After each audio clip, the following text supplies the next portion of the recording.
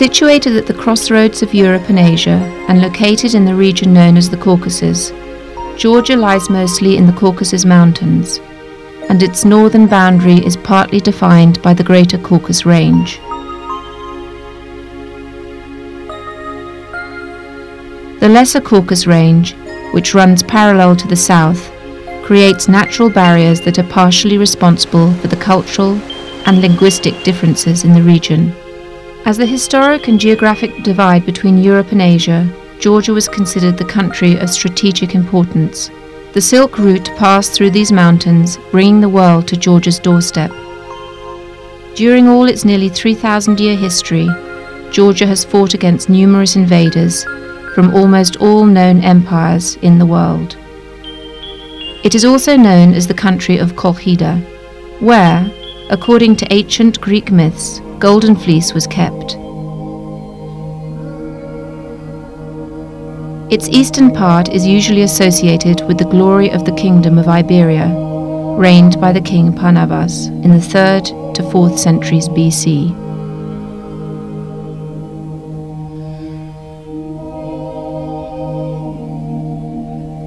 After accepting Christianity in the 4th century, Georgia was always regarded as the bastion of Christianity in the east and a cradle country of wheat and wine. Tbilisi, the capital of Georgia, has a long and fascinating history. It was founded in the 5th century AD by the Georgian king Borjomi-Kharagauli. In the 11th to 12th centuries, Tbilisi became one of the most important political, economic and cultural centers of the Caucasus and the Middle East. In the summer of 1999, archaeologists made a discovery in Tbilisi that altered a widely accepted view of anthropological history by suggesting that Georgia had been the country of Homo erectus. Not less sensational were the results of the investigations launched in eastern Georgia, during which the remnant of an ancient town was found that dates back to the Bronze Age. This tiny country boasts of exceptional biodiversity. The country's territory is 85% mountainous. The highest point of the Caucasus Mountains chain is 5,000 meters above sea level and is covered with eternal snow. Compared to Western Europe and some Asian countries, almost untouched sections of wildlife are still preserved in Georgia.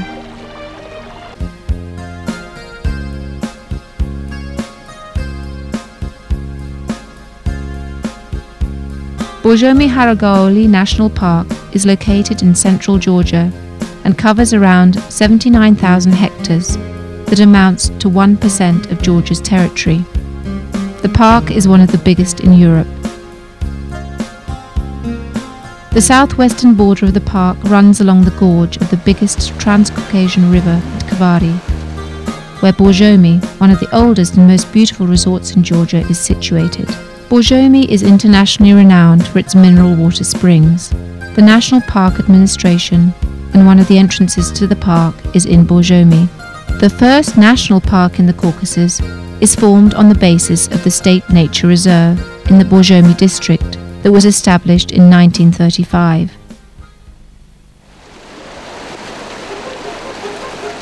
But in fact its history starts in 1862, when the brother of the ruling Russian Tsar, Mikhail Romanov, was appointed viceroy of the Russian Empire to Transcaucasia. He was greatly impressed by the beauty of the Borjomi Gorge and decided to build a summer residence there. The opening of the residence in 1871 was attended by the Tsar Alexander II himself. Mikhail Romanov fenced a large part of the forest, formed a detachment of armed huntsmen, and built small huts inside it. He also brought in Herr Junta, a learned naturalist from Germany, and appointed him chief forester. Those in charge of the forests in Borjomi, Akhaldaba and Bakuriani were experienced people, and their efforts produced good results. The number of Caucasian deer, imported squirrels and chamois brought back from the Lagodechi Reserve increased so much that even guests of honor were invited to hunt them. In the first half of the 20th century, this place became beloved by the Russian aristocracy for vacations and hunting. The diversity of nature, alongside with the specific historical and socio-economical situation, conditioned the individuality of the local lifestyles and traditional traits. The two districts of Kharagauli and Baghdadi, situated south of the park, belong to the Imereti region and are notorious for their hospitality. Here, guests are greeted with exceptional honour. Parties celebrating the visitor's arrival are usually held. The hosts strive to fulfil the guest's every wish. Wine for these occasions is usually stored in special clay vessels buried in the ground. Home industry here is represented by pottery. Red clay is used for various types of crockery, jugs, wine jars and more. Tonne, or the bakery, is widespread in this region, where the most delicious bread is being baked. The locals have preserved a great number of traditions, from beekeeping to cattle rearing.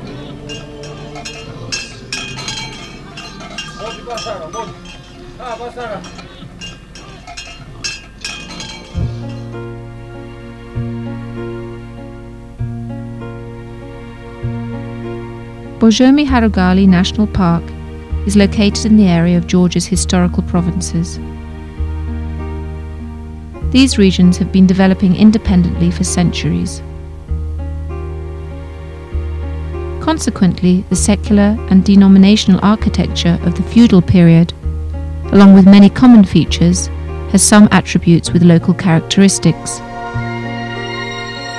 Most of the domed buildings here used by the locals in ancient times as their residences are well preserved in the support zone of the park. Nearly all of them are noteworthy for wonderful examples of medieval frescoes.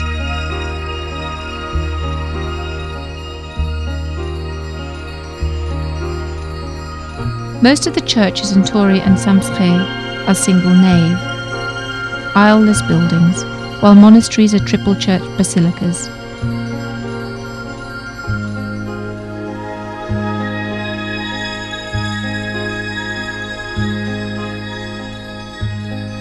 The latter is originally Georgian, and Green and Nunlisi monasteries are among its unique examples.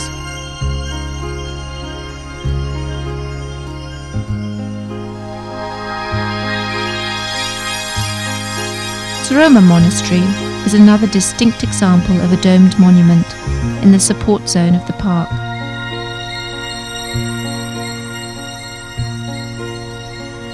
Along with the Chul Monastery, which is under restoration now.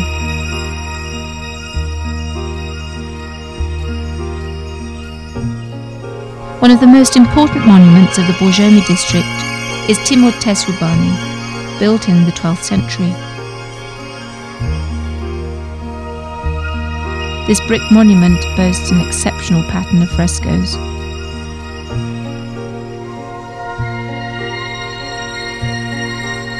Most of the numerous churches, temples, monasteries, or cathedrals scattered either in the national park area or its support zone are linked with early Christianity.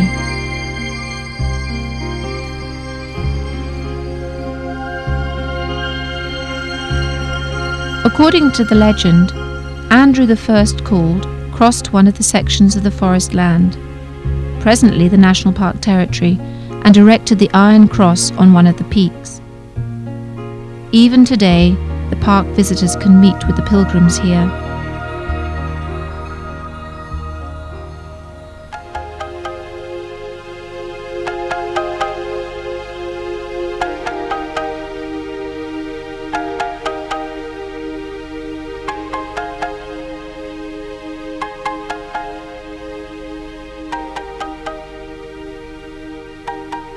Due to the great strategic importance of the region, there is a great number of large and small fortified medieval buildings.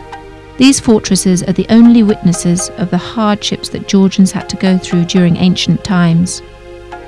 Built on high rocks that are difficult to access, The fortresses perfectly match the landscapes.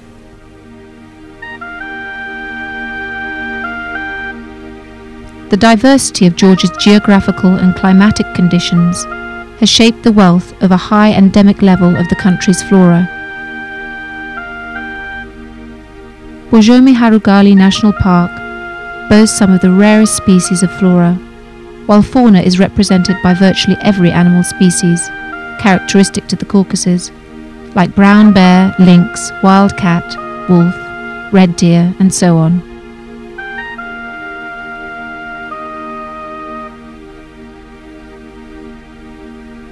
The number of deer in Borjomi-Kharagauli has increased considerably since the establishment of the national park.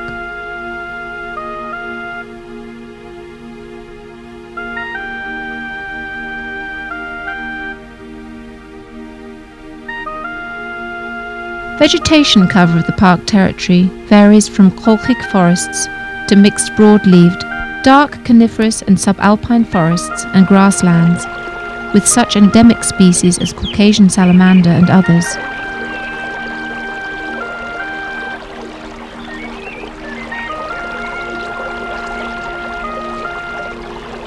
Cascades of waterfalls make these breathtaking places even more beautiful.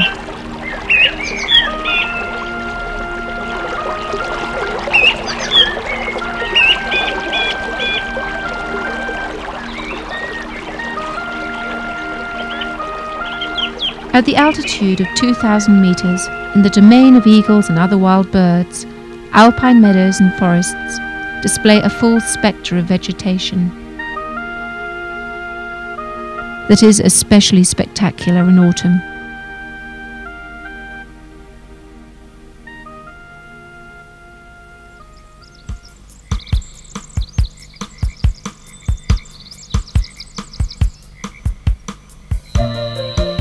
Tourist potential of Borjomi-Kharagauli is substantial. All trails of the park go through the heart of amazing wildlife and spectacular scenery.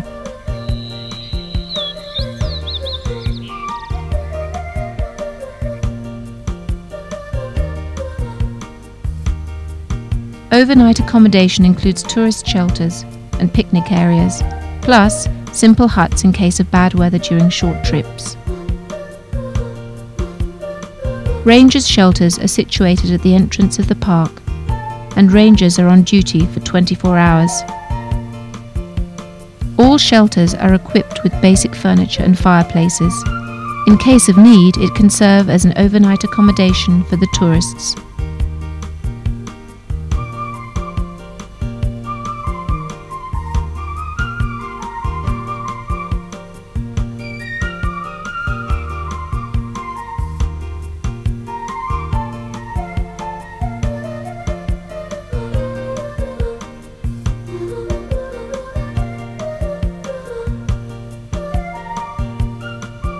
Today there are 8 tourist trails officially functioning in Borjomi-Kharagauli.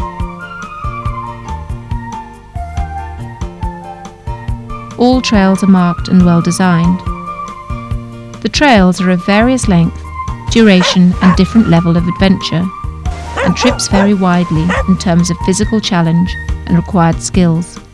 In any case, the visitor is rewarded with breathtaking landscapes and magical moments that are possible only in wilderness. The trails are watched over by Georgia's service and guide team.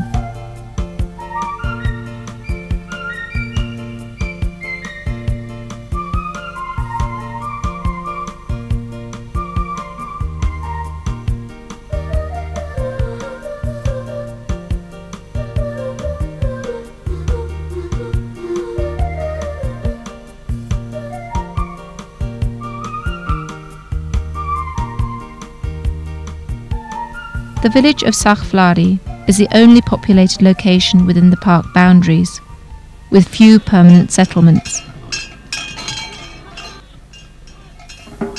For the rest, this area is the grazing land in summertime.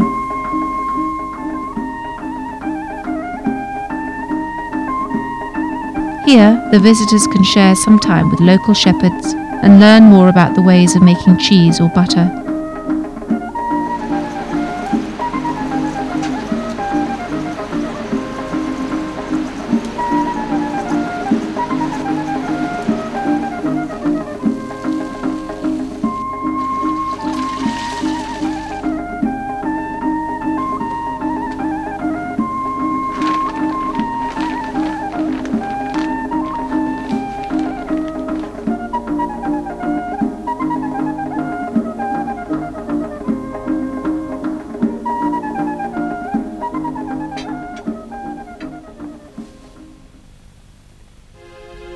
This wondrous part of Georgia is always ready to accept guests from all over the world and offers numerous opportunities to explore and take home the true essence of its beauty and hospitality.